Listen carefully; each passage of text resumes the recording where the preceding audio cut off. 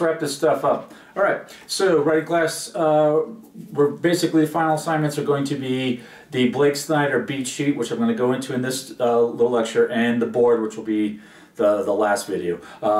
Quick wrap up here. Blake Snyder, page 62, Save the Cat. Just a quick review. Tell me a story, in Blake Snyder's word, tell me a story about a guy who, okay, he's talking about an active protagonist with a specific, clear goal. Remember, be specific. Be specific. Be specific. Okay, sorry. The protagonist, a guy who you can identify with. This ties into the whole Save the Cat, the name of the book. A moment where we can identify, right, sometimes literally saving the cat. We saw that with The Incredibles. It starts out with Mr. Incredible literally saving a cat. And the opposite, the example that he gives where that doesn't happen is the first Laura Croft movie, right, where we just don't have a reason to care about her. So someone we can identify with, someone we can learn from. This ties into the thing we've been talking about over and over in all the stories, the theme / the character arc. That the character is going to learn within the course of the story, and by their example, we are going to learn as an audience, okay? A compelling reason to follow. That ties into the clear, specific goal, right? We need a compelling reason to follow them. That's basically a compelling goal, okay? This you'll remember this from all the stories we've talked about so far in the fairy tales. A guy who deserves to win, and he's using guy non-gender specific. I'm sure of it. Okay, a guy who deserves to win, and the stakes of this story are primal. Now, this is where me and Mr. Snyder slightly disagree. I understand his argument. The more primal the stakes are, right? You're going to be facing a big shark, and if you don't win, you're going to get eaten. That's pretty primal, right? In his words, something a caveman will understand. I, by contrast, really like the movies that are capable of having what seem less than primal stakes still be extremely compelling. Movies like Rudy, right? It's not life or death whether he gets into Notre Dame, but it is, we understand why it's, in his mind, essentially life or death. And one I bring up many times is Pee-wee's Big Adventure, right? He just wants to get his bicycle back, but still somehow we can, and I think that's more clever writing than having to save the world, right, every time, elevating the stakes to that. Although, right, Blake Snyder made more money than I have. So, okay. So, primal stakes. All right, one last time. A guy who we can identify with, Save the Cat, learn from, theme arc, compelling reason to follow, clear, specific goal, deserves, got everything to do with it, deserves to win, and primal stakes. Okay, now before we get to the beat sheet specifically, one thing about avoiding cliche, especially this happens with antagonists. Now, you might notice the fun with facial hair, pandemic mustache I've got going. I like to refer to this as the Johnny Ringo, Tombstone fans. The cliche antagonist, the bad guy, right? Well, the reason I don't use the word bad guy and I specify antagonist, right? Because they have, if you want them to be something other than a cliche, a mustache twirling cliche, you're going to have to realize that they are a person with an opposite goal to the protagonist. Hence the word antagonist rather than villain or bad guy. Are they a bad guy? Are they a villain? Maybe. The difference really, the only real difference between bad guys and good guys is bad guys never learn anything. They do not have a character arc. Got it? Yeah, that's the revelation. Okay, so you want an antagonist with the exact opposite goal, a goal that's completely in direct conflict with our protagonist, and hence maximizing conflict. And if you think of it that way, you will avoid the typical cliche of having a bad guy. Okay, Blake Snyder beat sheet, otherwise known as the BSBS. All right, the reason I like Blake Snyder, and I've told you about other authors that whose books are very useful. Linda Seeger, Making a Good Script Great. Robert McKee, his book Story is fantastic. All of those are out there. Blake Snyder, the reason we go with this, the reason I like it for this class and for you guys starting out is it's concise and simple, and he really does a good job of just breaking things down into these simple 15 beats that every movie needs to have if you're going to make a lot of money in Hollywood. So that's what this class is about, Hollywood screenwriting, right? Avant-garde, a whole different thing. We've talked about that in other classes. Let's get to it. Okay, number one, opening image. Page one, right? It's the opening image. So it's going to have something great that sets the tone, sets the idea where it's at, and has some theme. The one that comes to my mind immediately is Gladiator, with the gladiator main character, his hand in the field of wheat, right, with the rings and stuff on. But we're going to see a mirror of that. We'll come back to that for closing image. Okay, so just something really cool that sets the tone. Okay, theme stated. All right, now page 5. Someone in Blake Snyder's screenplays are going to say something to the effect of, be careful what you wish for. And it's not, it's going to come out, you know, he argues it's going to come out in the natural course of conversation. It won't be too obvious, but even so, I think that might be pushing a little bit. You don't necessarily need to have a character state the theme, but if it works out, why not? And more importantly, you need to know what the theme is, because that's really the whole point of making a freaking movie in the first place, is having some sort of argument you want to make to the world. Otherwise, what are you doing? You're making a Transformers movie, which is fine, right? Rich and famous, good. Now, for us, you know, getting it to beyond just mere disposable entertainment, have some argument that you, as a filmmaker, care about. That's what's going to make you want to finish this film, and it's going to give you also the basis, more importantly, probably for making money, the character arc, right? So it's an argument, it's a statement, it's a thesis statement that you're going to try to prove during the course of this film, right? Whatever you are interested in, that should be your theme. Whether you have a character say it or not on page 5, okay. All right, so number 3, the setup. All right, you got in a feature-length film, you got about 10 minutes before people are going to start getting bored, that you can do pretty much whatever you want, and that's where you're going to take the time to have the setup explaining what the character's about, where they're at, what their world is, the normal world in Hero's Journey, Joseph Campbell terms, the ordinary world, right? So you're going to set that up. How is this person living? What's their life like? Is it a good life? Is it a bad life? It doesn't matter. Something's going to come in. However, Blake Snyder adds that this is a place where you're going to have 6 things about the main character that need fixing. And I ran out of room, so I did the fix apostrophe N, so actual fixing. 6 things that need fixing. He also argues that this is a great place where you're going to, these 6 things that need fixing is going to allow you to set up some gags, these setups that are going to have payoffs as the character learns and changes, or at first, of course, doesn't learn, right? A lot of the humor can be found in these 6 things that need fixing. You can think of movies like the Jack Nicholson one, As Good as It Gets. He's got probably more than 6 things, but those are going to play in throughout that screenplay, and we're going to have a bunch of setups and payoffs based on his personality shortcomings. Okay. The catalyst. Number 4. By the way, I forgot to mention, these are the numbers to the right here, 12. Those are the pages where this is supposed to occur on, according to Blake Snyder and most people. Okay.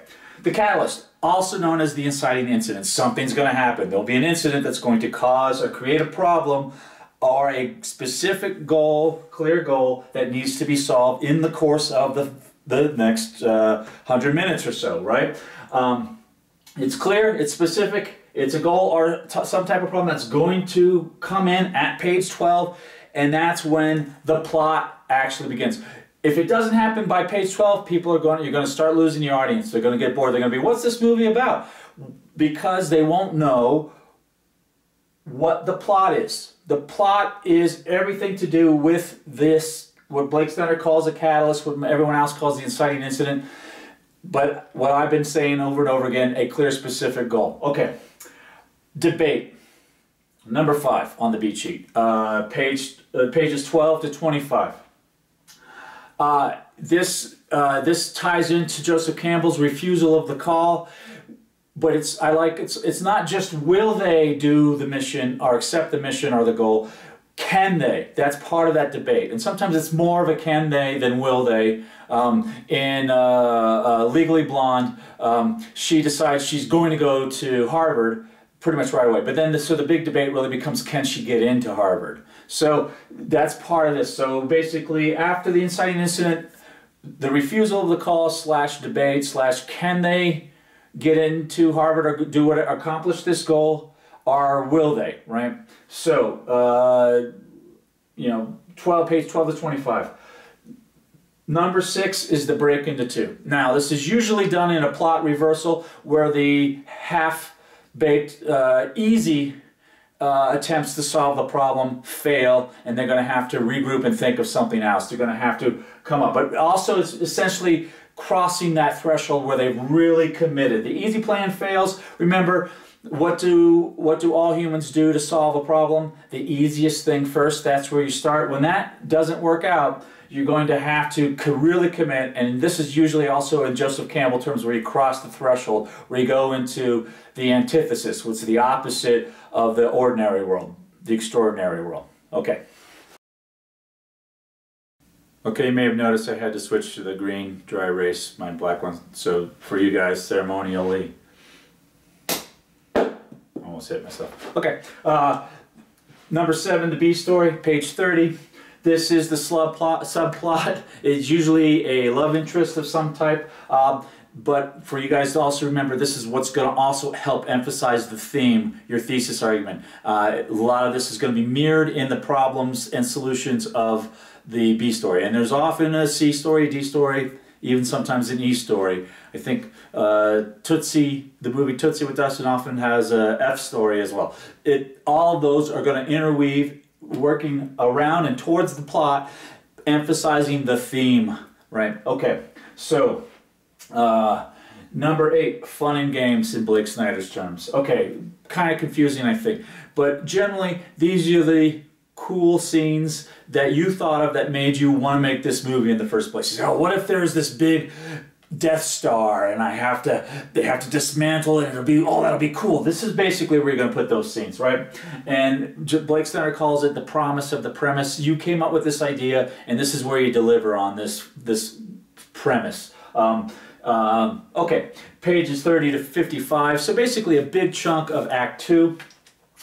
This also, I think, to say more clearly, it's where you're going to have your protagonist, usually along with his helpers and allies, develop a new plan, right? The first plan, the easy way, didn't work. They're going to have to figure something else out. In Star Wars, they were trying to get to Alderaan. Boom, it's exploded, right? Okay, what do we do now? Well, we're on the Death Star. They see that the princess is there. Over this fun and games, this promise of the premise, all this cool sci-fi stuff, they come up with a new plan. We're going to kidnap the princess or rescue her, and with her and the plans, she'll know where the rebel base is. We can go there, right? This happens over the course of basically the Act 2, page 30 to 55, right? So that, I think, helps explain it.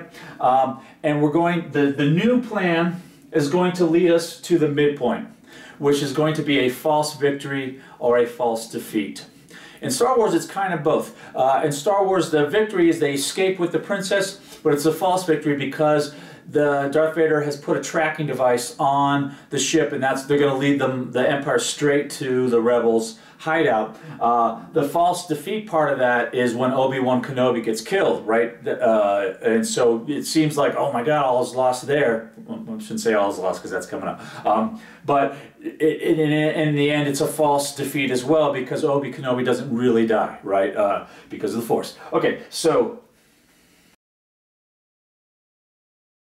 number 10, bad guys close in. All right, so the bad guys, after the new plan almost working, and you have that false victory, the bad guys come back, regroup, are even stronger than before, and it doesn't look good, right? So we have the bad guys regrouping. In Star Wars, the example, of course, the tractor beam's been put on, and now the Death Star is closing on the Rebel base, and now everything's threatened with total annihilation, right? So possible worst case scenario, and it's going to lead us to number 11, page 75, all is lost.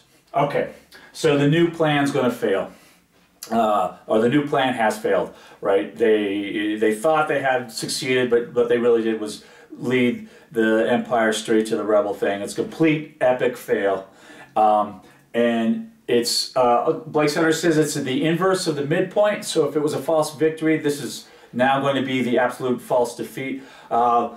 Somewhat confusingly, if it's the midpoint is a false defeat, and this is now a false victory, the all is lost title doesn't really apply. But anyway, that's what he says. But mainly, the bottom line is your new plan, the plan that you developed during the fun and games and all of Act 2 has now not worked, and it looks like nothing's going to work. It's absolutely the worst case scenario. There's no way out of this. No one, the audience, you, the heroes, no one can figure out how could we possibly get out of this.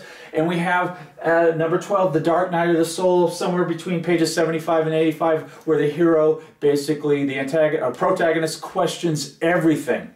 Why do I even live? Why did I bother? Why did I come here? This nothing means nothing. I don't know what I'm going to do. Why am I here even? Why am I doing these videos? Sorry. Blake Snyder uses the term whiff of death. He says, add a little whiff of death where someone has died. We had the whiff of death with Obi-Wan Kenobi dying for sure. It's a little bit out of order, but remember this is an art form, not engineering. So the page numbers Blake Snyder likes to stand hard and fast on. They're somewhat flexible. He does point out the great example in Elf where even in a silly comedy like Elf, we have a whiff of death at this moment where our elf is looking on the bridge thinking that he's going to possibly commit suicide. Okay, last one. 13, break into 3, into the third act, page 85. The new plan has failed. We need a new plan. And that's what's going to happen. The hero and his allies are going to come up with they're going to have an epiphany. Something's going to happen, often tied into the B story. They're going to help them realize, oh, we can do this, right? There is a weakness in the Death Star. We can do it. And Luke realizes, I have the ability to accomplish this.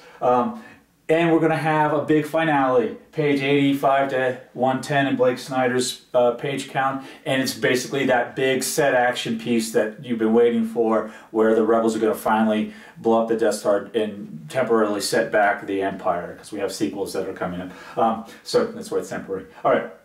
The plan finally works, right? So this whole 2 hours of failed plans, we're going to finally have a plan to work. And why does it work? It's because the hero has learned. Tying back into the theme, the hero has learned the lesson. What has Luke learned? He's learned to accept the Force and be confident, not just a whiny young farm kid, I guess.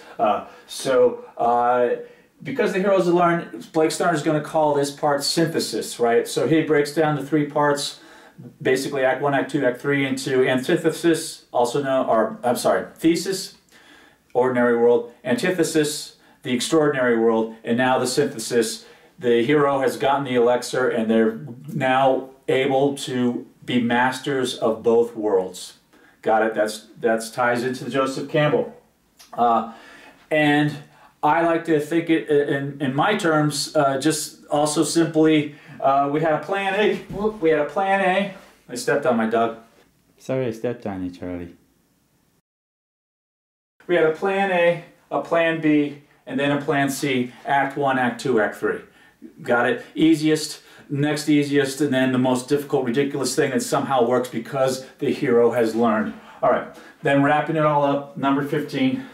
The the final image.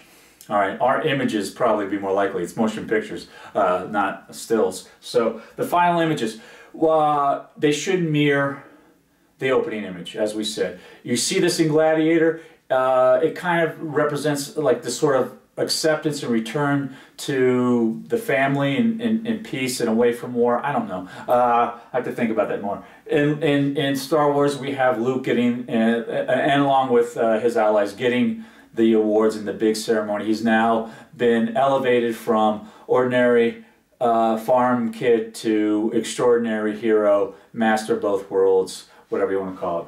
Those are your 15 beats. Good luck.